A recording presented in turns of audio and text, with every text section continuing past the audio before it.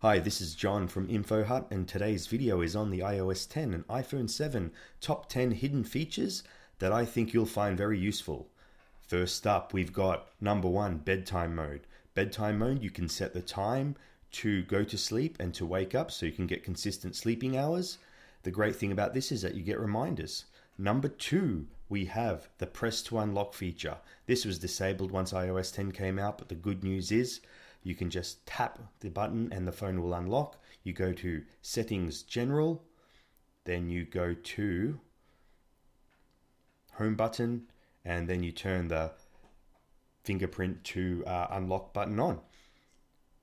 Now, number 3, we have set up Find Where I Have Parked. Now, I like this feature. What you have to do is activate it, and the iPhone, if you ever go to the shops or anywhere, it'll tell you where you have parked.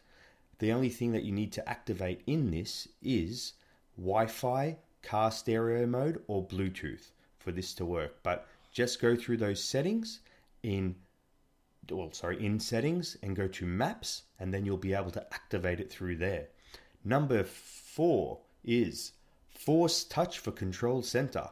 Now this is fairly useful. I probably only find 2 useful, which is the light. You can go to low light, medium, and bright light. You can go to the stopwatch, which it's something that I don't use, but you can do a countdown and a reminder. You can go to the calculator to try and copy the last actual result. And of course the camera one, which is probably the second one that I find most useful. And now for number 5, we've got Siri can announce calls. First go to Settings, then go to Phone, then Announce Calls, and then you'll be able to pick if you want to always announce calls through headphones and car, through headphones only, or never, which is set at the default. So that is one other handy thing that Siri can do. Now, the next one is changing text effects through iMessage. A lot of people have released videos on how the new iMessage works. I think this is one useful tool that a lot of people will start to use, and it seems to be very hard to find. So what you need to do is just go create a new message. Here we go. Now, what you do is you have to hard press on the arrow next to the word, and once you do that, you'll be able to select from the different types of wording, or the different types of styles, should I say, from the actual menu, and then you have to just press the arrow button again and shoot it across.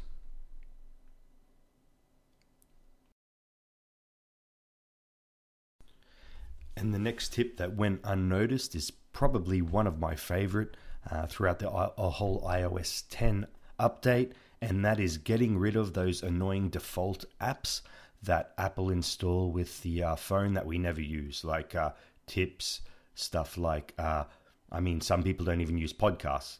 You've got the other ones where you've got iWatch, where I don't own an iWatch, so I don't really need that. There's a lot of different apps. You can't delete all of them, but I still find it very helpful that they've allowed to delete some of them. And remember, to reinstall any of them, just search for them in the App Store. And for the 8th one, I've found this very interesting. I really don't understand why they didn't put it with the camera, but for some reason, it's something that you have to do. Enter in settings, you go to the settings menu once again, and then from the settings menu, go to general, and then you go to, and I'll just find that, accessibility. There's an option for magnifier. What this does is essentially is a magnifying glass where you can even take a snapshot of, and the actual quality on the iPhone 7 is amazing. There's one that I actually took before with the quality. I've obviously had to just grey out those numbers due to privacy, but here we've got a box, and I'll just do a bit of a zoom in on the box, which is really amazing. I mean, this video is only in 1080p, but when you actually do test it out, the great thing is you can take a snapshot and you can zoom in and out on that snapshot. So another great feature in the iOS 10. Okay, the next feature is the markup feature in Photos. This has been around for a while, but some people still don't know how to use it now.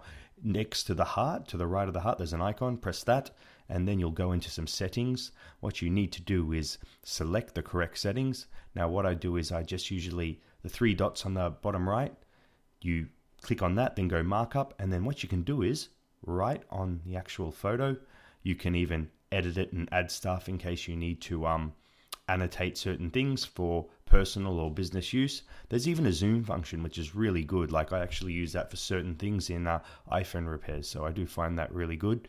Now, the great thing is that it's fairly quick and easy to use. What you need to do is just make sure you save it, and then you can send it with all the edits that you have done. Another great feature. Now, the last feature is no secret. It's been around for a while, but for some reason, a lot of people still forget to do it or choose not to do it. For those with older phones, you probably already know how to do this. For those with new phones, you would have opened it with iOS 10. This is software updates. You need to go to Settings, General, Software Update, and ensure that your software is always up to date, as it has important security patches. And obviously, Apple do try to make the user experience a lot better. Once again, thank you for watching this video. Please subscribe below, and if you do like the video, hit the like button.